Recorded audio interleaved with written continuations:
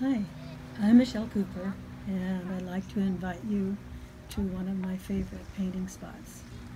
This is the Mukilteo Lighthouse Park near Everett in Washington, and I'm going to enjoy this location, do just a little bit of sketching, have a picnic lunch, and then take everything back to the studio for a painting. I brought along my handmade do-it-yourself watercolor sketchbook, and then my water brush and my Lamy Safari fountain pen with water-soluble ink, and just decided to do a few little rock studies here.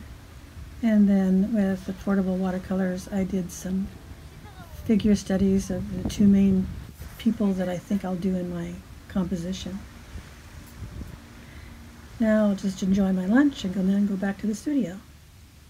So my first decision is, what format will I use?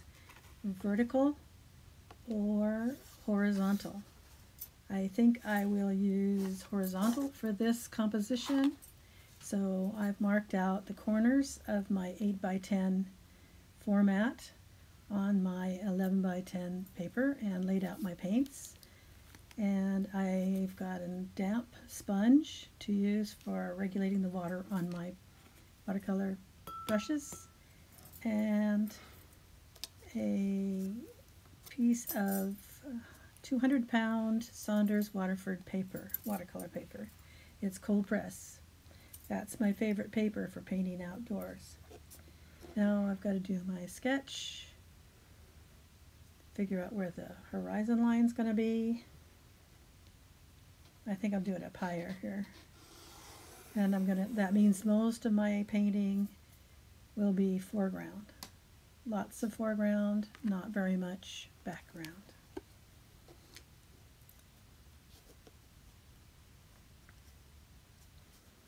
Okay, so I'm figuring out where the center is and how I'm going to place these bluffs just off center. Got about 3 areas of background headlands I can do, so the larger one closer, the middle size one in the middle section, and then a longer silhouette here for the distant headline.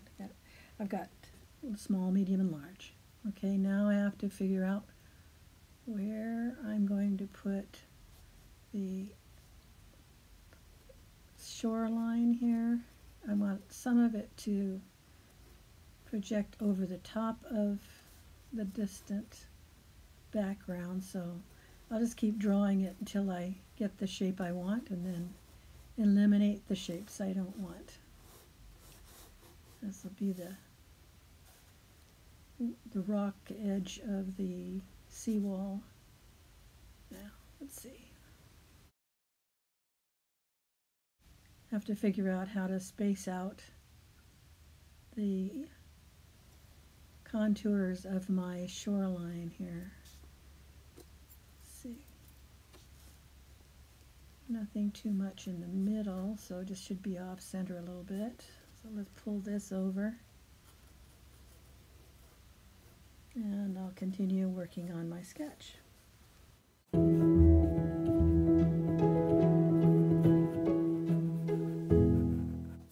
And just get this little angle here, and just 2 little lines to indicate where my figures are going to be.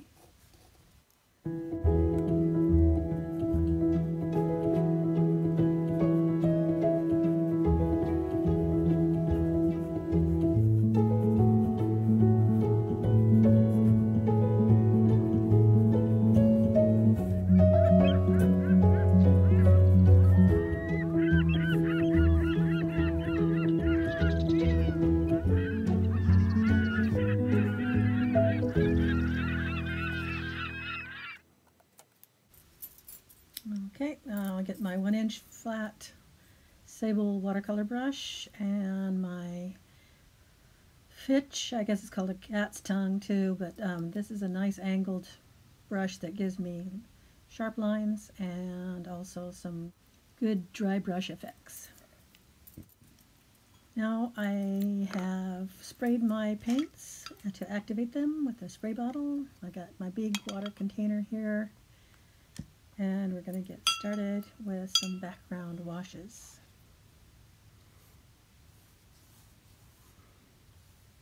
Pre-wet the sky area just down to the horizon line. That way the paint will stop where the water stops. I want to get that springtime sort of sky look with the cerulean blue towards the bottom here. It's a little cooler blue, kind of turquoisey, and then some cobalt blue for the darker part of the upper part of the sky. I want to also get some angles going to direct us down into the rest of the painting. See if I can leave just a few of those little light clouds up there. Okay, and then down here in the foreground I'm going to need some of the same colors to create a feeling of perspective. Get that reflected sky happening down here in the water. Wet into wet.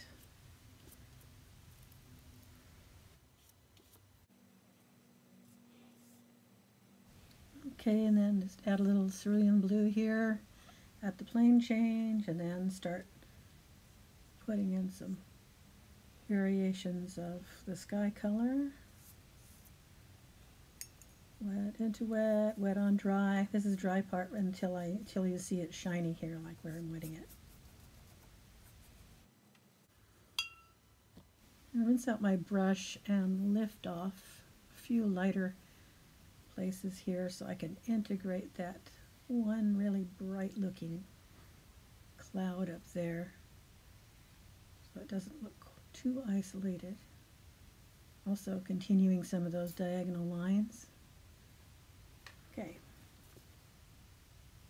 that's wet right there, so we'll see if I can get it thick enough to create that distant headland.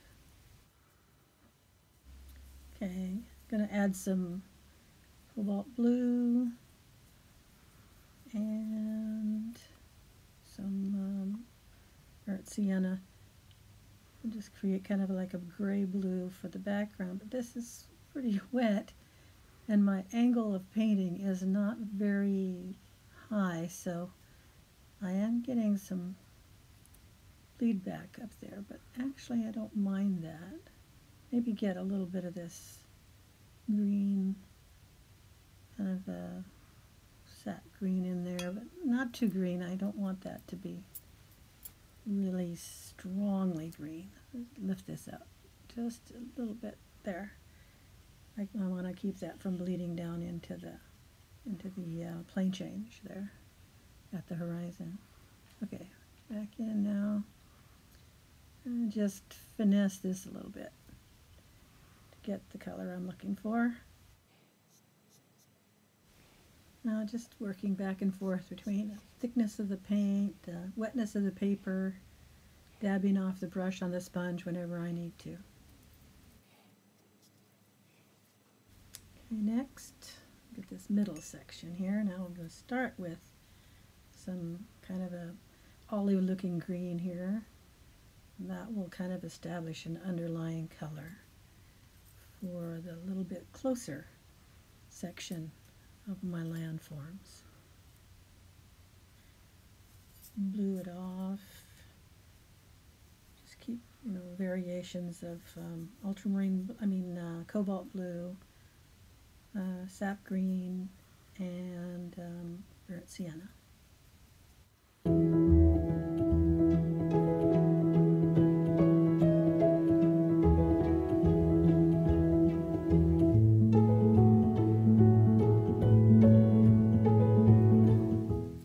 Just keep on adjusting the angle of my brush, how much paint is on there, cooling and warming it up, and just getting a more interesting contour to this landform here compared to the distant background. I I do want to press this a little bit harder right here to deposit some darker paint right at the plane change between the middle and the foreground part. Well, it's not a foreground, but the closer area of the bluff.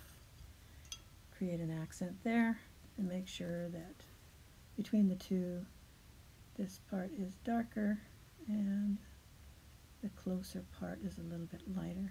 Lift off some of those unnecessary details. Okay, looking at 3 distances now. Now let's go for some thick raw sienna here on dry paper. Don't want to paint it as if I was painting a wall, but I'm going to leave some light areas too. But I do like this underpainting of the thicker paint of raw sienna. It creates a denser mixture and makes this area look closer, I think. Keep that light enough right next to the background there.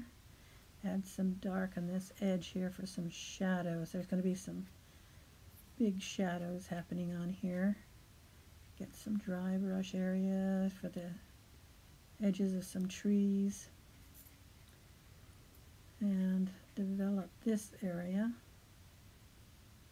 to finish most of the background.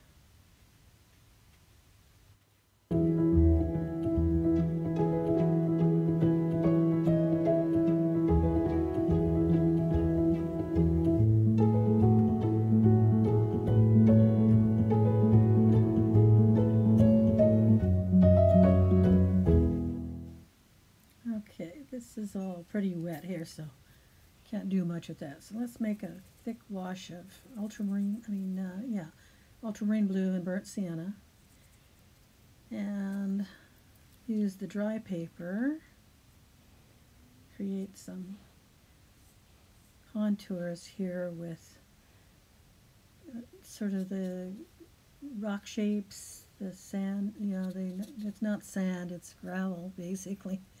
But look at it lighter and lighter as it goes into the distance here.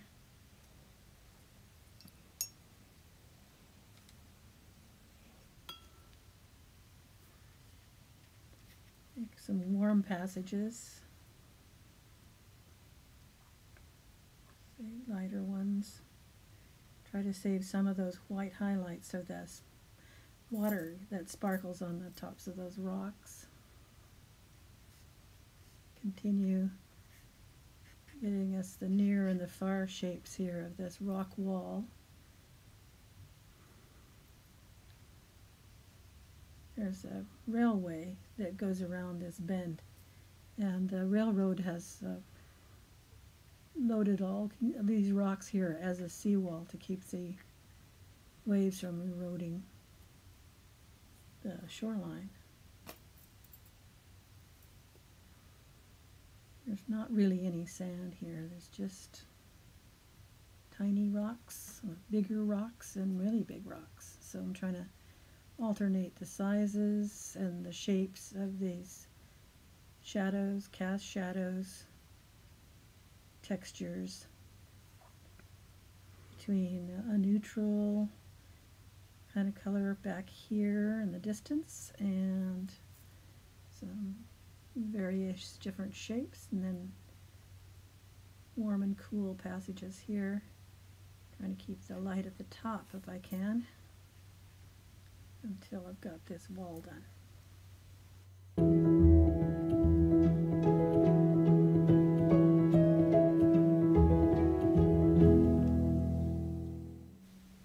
Okay, so some of this is wet on wet, some of this is wet on dry. Using a kind of a mid-tone light color here, but modifying some of these edges by turning my brush. Okay, let's see how we're doing here. Get a little closer so you can see warm and cool, soft edge, hard edge. Trying to keep the light at the top of most of these rock shapes, rock forms.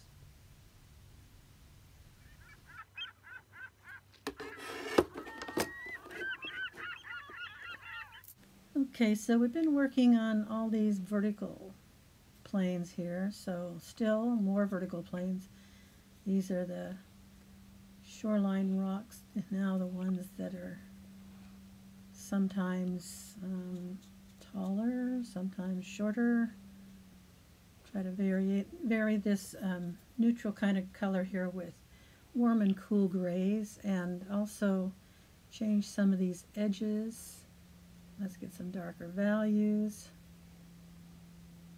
This forms a context for the shoreline.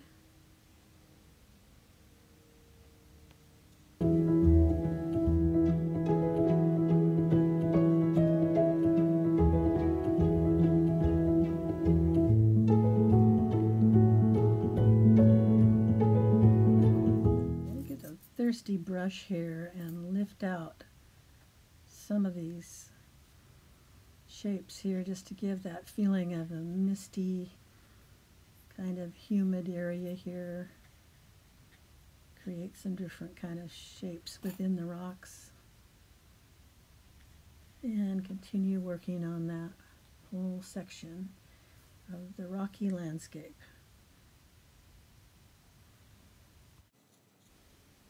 Most of the time here, I'm not paying much attention to the reference anymore. I'm just kind of working through my design.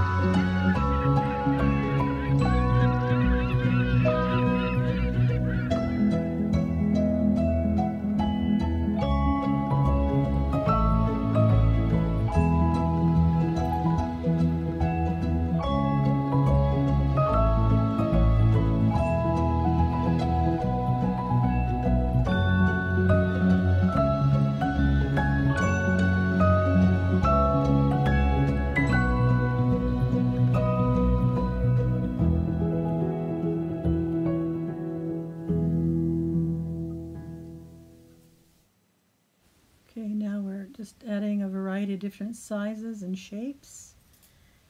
Kind of a pattern of connecting all the foreground rocks, using a little bit of thirsty brush here too to lift out some of the lighter areas.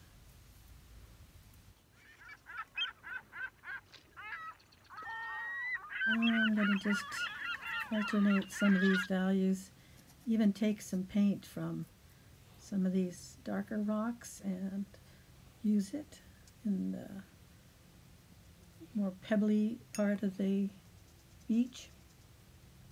Soften some edges, create some smaller shapes, variety of light, medium, and dark, dry brush, and actual painted shapes, and connect all of these planes together now of the foreground horizontal plane. Just dry brush works really great for this. It gives a texture of tiny rocks and pebbles without having to paint each one. I know this is where my figures are going to be, but that's okay. I'm going to paint them over the top of that. Another way to add texture is spatter. So block off the areas where you don't want tiny little dots and add a variety of warm and cool spatter. Don't just do all one same color or even one same value. And you can blot off anything that accidentally got spattered. As long as it's, right away, it'll just completely come right off. Now this background area here is dry enough for me to add some darker shadows, more contrast, to give it the feeling of being closer to you than the middle distance. Get the dark edge right here for sure. Try to make a variety there and continue.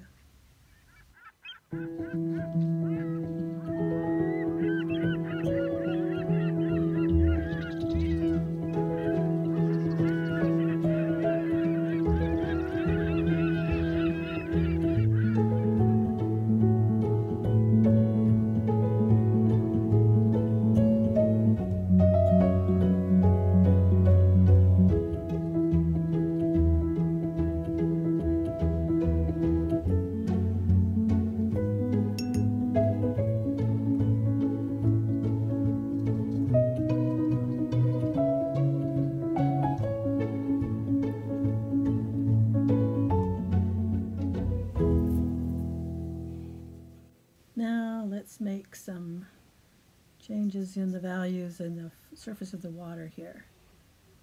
Just very, very little detail in the background, and then work our way up to more shapes, wavelet forms, directional strokes to give the sparkle on the water and the direction for the movement of the water. Sometimes put a dry brush on and then wet it gives us just the right shape too. That's on dry paper right now, but then as soon as you put the paint on, that wets the paper again too.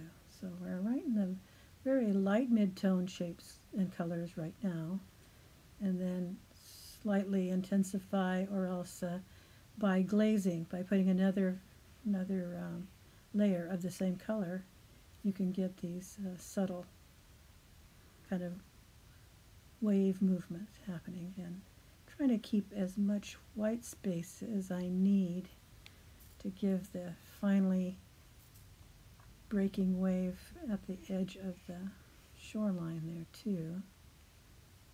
There wasn't a lot of wind this day, but sometimes it creates white caps. And when the big container ship went by, it also created a wake, and that made some waves splash up on the shoreline rocks right around in here.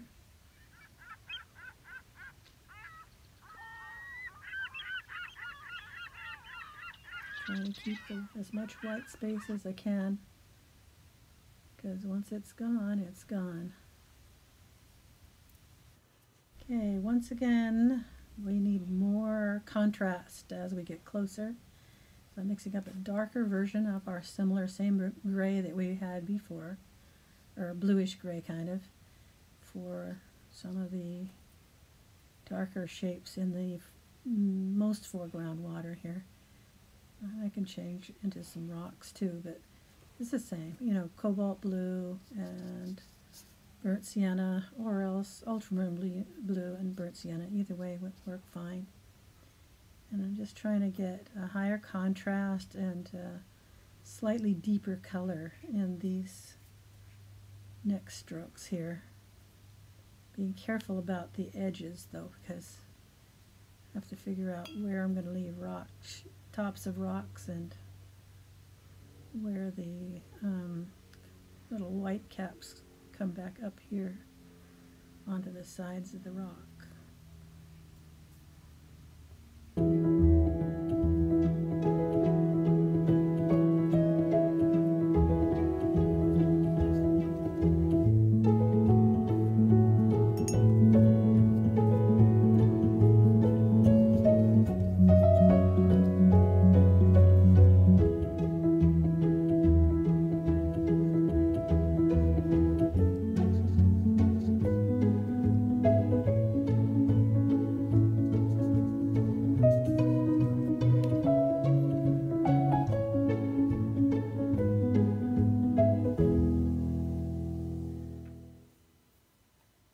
as we close in, closer and closer, I'm going to add some more colorful marks here to indicate the higher chroma of the reflection of the sky into the water here.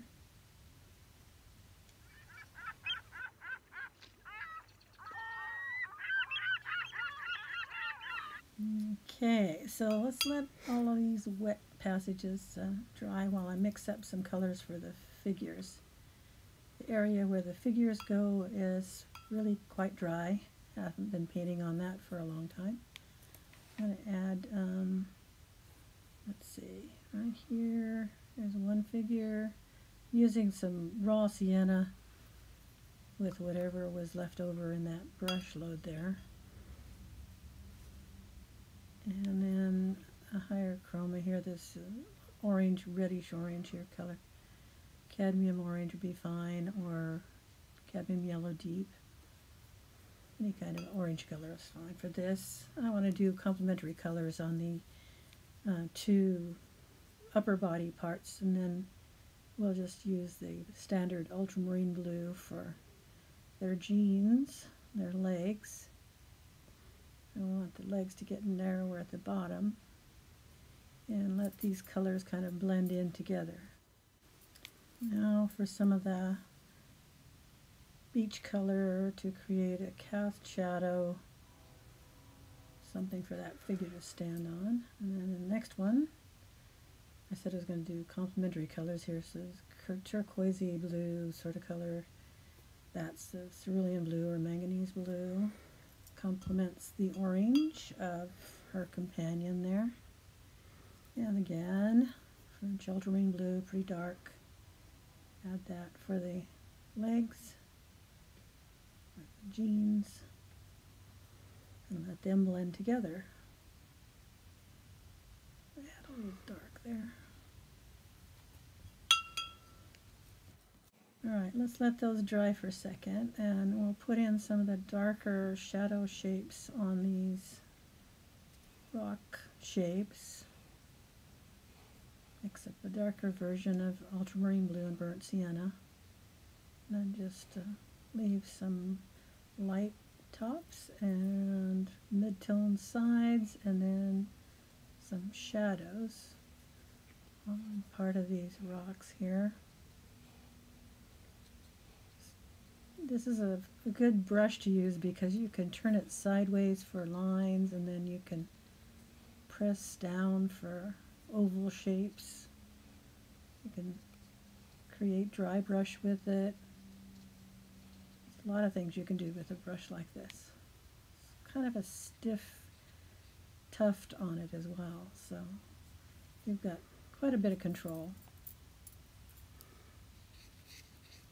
Okay, now just if I can put some washes along here to direct your attention more over toward the figures now.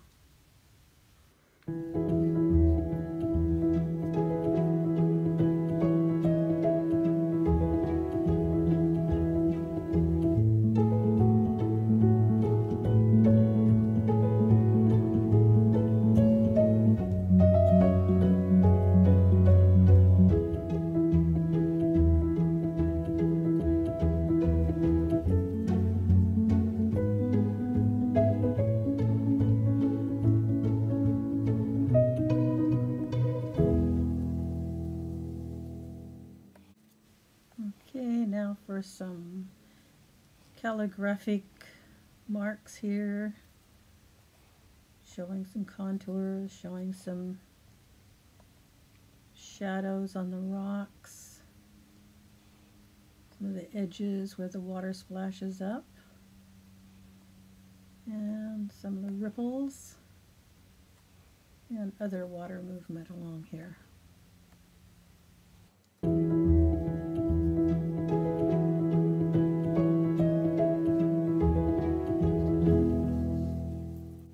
Going to add another dark rock here too, right about there. Create a different sort of arrangement. It needs to be kind of a medium-sized rock. and then some smaller ones, a variety of different shapes here to create a little bit more interest. Lift off a lighter area. Another way to get a lighter area is your credit card or your membership card. While it's still wet, press really hard and squeegee down the tops of the rocks, or maybe re-wet an area that you feel like is too solid and scrape off a little bit extra highlights here and there. Usually scrape off the tops, and then it'll bring some of that darker paint down farther and create more of an edge between the horizontal edge and the vertical edge of each of the rocks. You can also do like water ripples coming down off of the wet splashes as well. This is too much contrast here. I'll just add a little bit of color together to hold those together as a big shape. Okay, let's get a little burnt sienna, a little raw sienna maybe, and paint the heads and the hands on these figures. They're dry enough now, I think. So, burnt sienna for the head and neck. This one's looking down more, so now I add a little bit of ultramarine blue to that, and that makes kind of a black color for the hat here. And a little more of this ultramarine blue here. Dry enough? Yeah, I hope. Let's see. Put another hat on. This one now. A little more of a shadow here, this neck area there. And see if I can get that hat shape better. Right here. I might have to use some gouache in a minute if I need to change some shapes. It's getting a little closer here. See, it's so funny how with watercolor you think you've got a dark on there, and then as the paint dries it turns out much lighter. So I'm going to need some darker accents here for the things they're carrying that they picked up on the beach and their hats. Let's see. Maybe a little darker shadow on the face and the neck here. Burnt sienna there. I don't think it's going to show that much on this one. But when it gets dry, it'll dry up just a little bit lighter.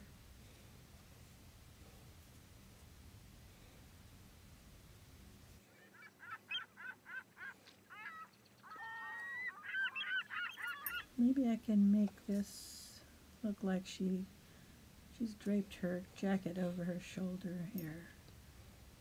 I do think I need some white. This is a white gouache. I don't like the way that it looks like she's wearing a hoodie, so I'm gonna put a little quick little dash here and there for the negative spaces. Change that shape of that shoulder, and maybe along the top of the arm here, and change this shape a little bit to get a better head shape, I think. Darker shadow here, also show a waistline on this one. Okay, a little more texture and kind of some negative space behind these figures and in front of these figures. It gives some texture on the beach. Good.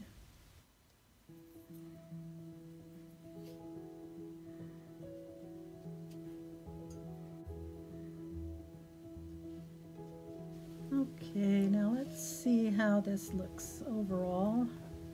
Some of those bright whites from the gouache are going to kind of soften off just a little bit. Yep, I like it. As usual, I've composed the entire whole page, 11 inches by 10 inches, even though I had marked my corners up here for an 8x10. So let's take this 8x10 mat and crop it in and see what the composition would look like if we put it this way. And while I'm thinking of it, I'll sign it at least up into this area, so depending on where I frame it, it'll fit. Let's see what happens if I push this up a little bit, because I lost that little white cloud up there. I like it this way too. I can move this left or right to reveal more of the rocks, and also change the position of the figures as well. Just a little bit more over here, a little bit more this way. What do you think? Original full page or the cropped one? Let me know in the comments below. If it's cropped, did you like it cropped lower or higher to show the clouds and the tops of the trees? Thanks for watching. See you next time.